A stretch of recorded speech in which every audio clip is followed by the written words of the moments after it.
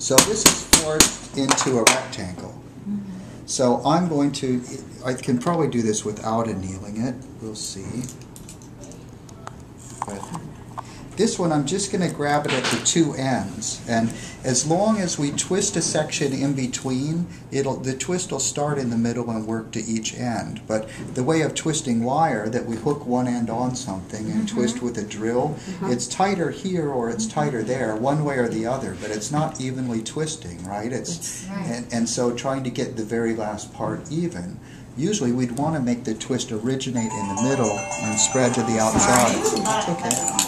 So this one, I'm just going to grab it with the pliers and twist it, and then I'm going to reposition my hand. And see right here, if I could hold my hand on the bench pin for stability, I wouldn't have this here where I'd be likely to damage my hand on it.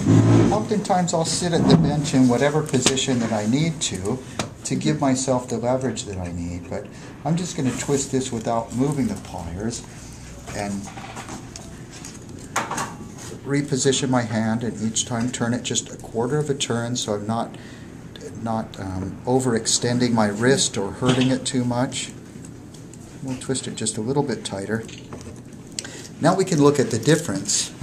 See, this one's got wide and narrow faces. This one's got a lot more movement to it if we roll it than this one does. A lot different. So when you see wrought iron work, the one that's done like this, there's a lot more labor involved. We've got to make it into a rectangle stock, but it's a lot more interesting, isn't it? I think so.